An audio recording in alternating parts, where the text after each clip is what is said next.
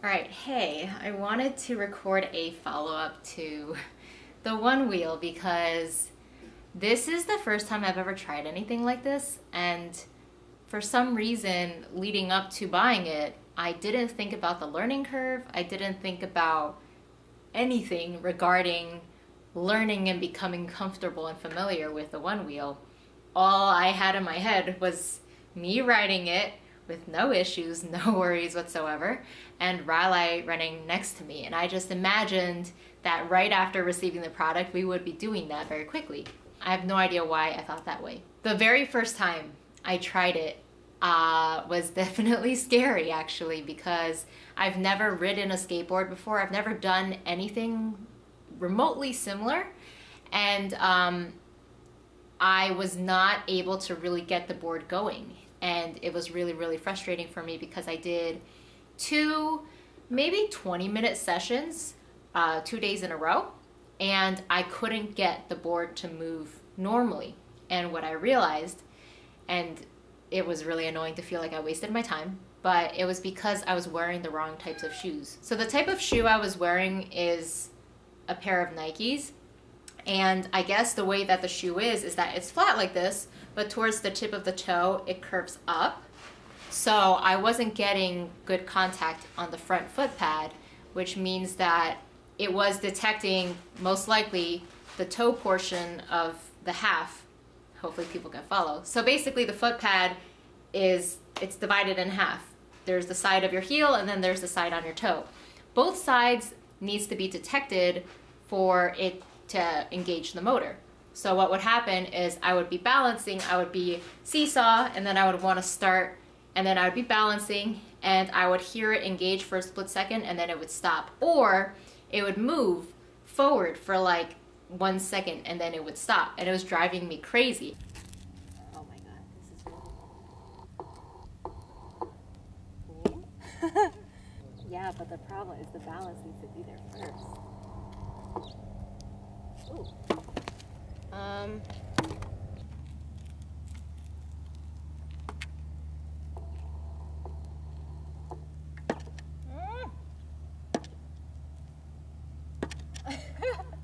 What the fuck? Oh my God, I'm seesawing again. People are like,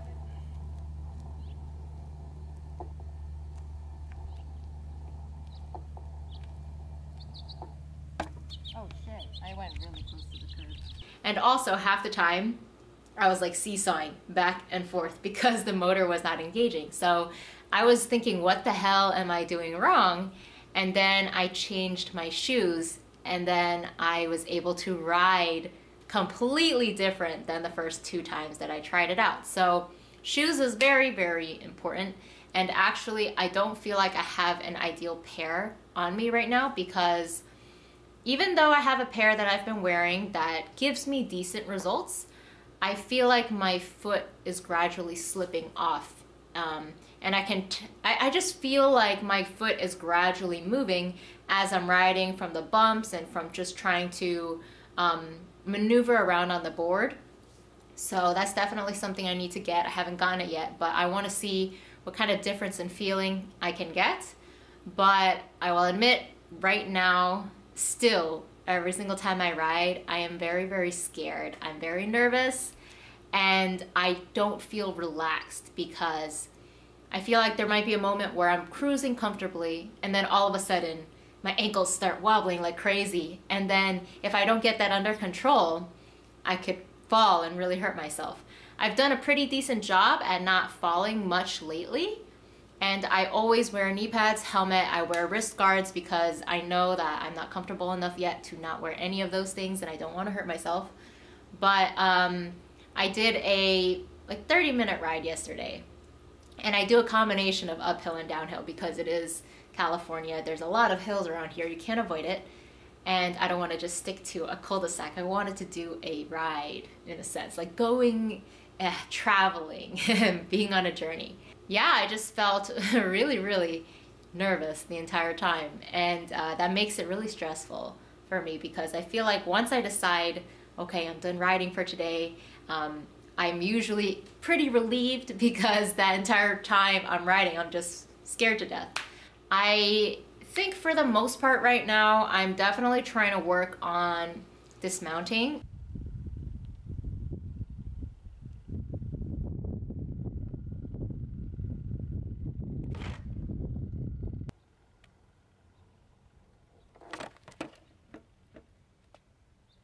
I was looking at this one video and he was talking about getting rid of the wobbles and leg fatigue. So obviously if you're trying to ride really stiff, then your ankles and your feet will get really sore because all of those muscles are constantly working to maintain that position. So he was saying that if you carve, then your muscles are like moving, and then like they're engaging and then disengaging, engaging and then disengaging. And then when that happens, then there's more diversity in what muscles are working, and they are kind of like sharing the load, and it's not all working at the same time, if that makes any sense. So I do try to do that sometimes, but I have my moments where I feel like, oh crap, I'm like losing control, or yeah, there's just a lot of combinations of things. I still need to ride a lot more. I did try a ride with Riley 2 days ago.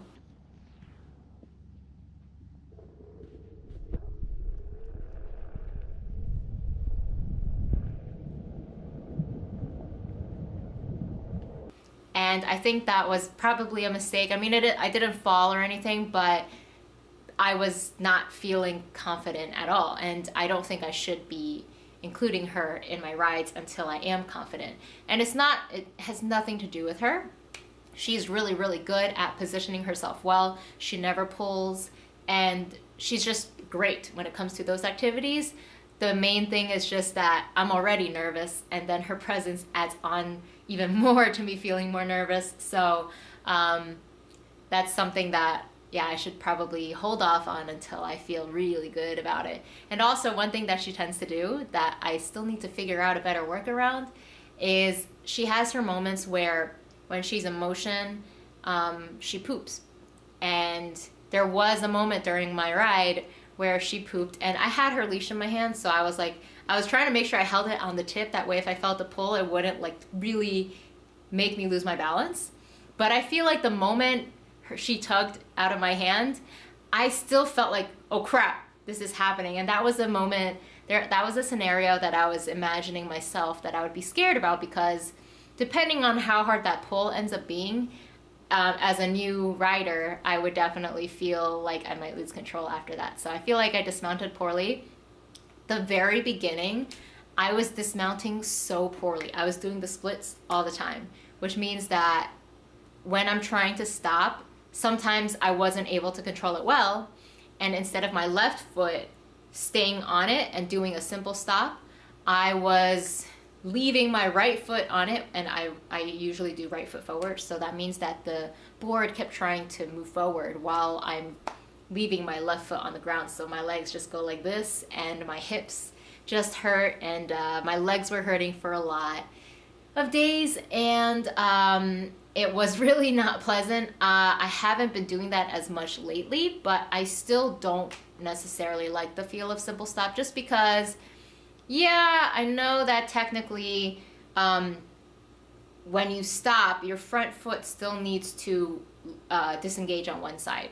And I think that's a problem that I was not doing, where I would just lean back and let the board touch the ground, but my front 2 feet were still engaged, which meant that there would be moments where I could feel the tire was still moving, and then that could be a little bit freaky when you think that you're stable, but it's still trying to go for a short moment. And I did, whenever I was watching the videos about this product before I got it, a lot of people were talking about that, and yeah, I feel like I'm not the biggest fan of it, but I will continue using it for now until I feel more comfortable, and then hopefully later on I can try a different dismount method, because yeah, I don't think I'm the biggest fan of it. I don't know if I necessarily feel like I'm having fun with it yet, just because I am very nervous every time I'm riding, but I do really like the thought of using it with Riley, so I'm gonna keep up with it, although I'll probably avoid doing it every day. For a while, I was trying to do it every day, but my legs need a break. I think my mind, being nervous and stressed from it, needs a break once in a while, so maybe I'll ride every other day, or a couple days in a row, and then I'll give myself a break. But Yeah, still trying to ease into it, and that's pretty much my update.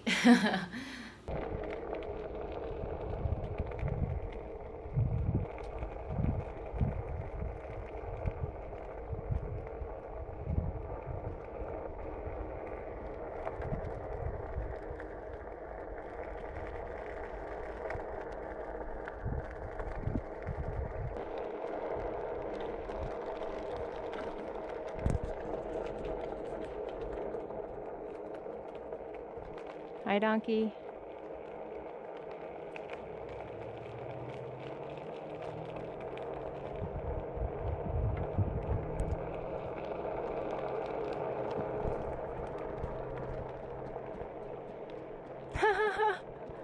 Hi, donkey.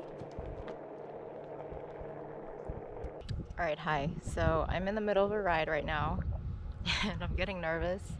I have a few issues. Wobbling, which I know you're supposed to carve a little bit to try to ease your leg muscles a little bit, but I'm wobbling a lot right now. It's making me scared.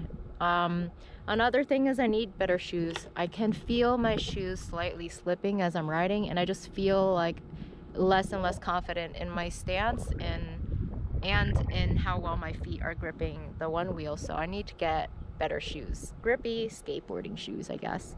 But yeah, gotta keep practicing. My stopping isn't really that great yet either, because right now I'm using simple stop. I don't know if I like it very much, but I think I'm gonna stick with it because double foot dismounting makes me very nervous. I don't think I want to try that at all yet. And yeah, every time I ride right now, I'm scared, I'm nervous. It's not a great combination, but I can't get over that until I practice more, so I gotta keep riding.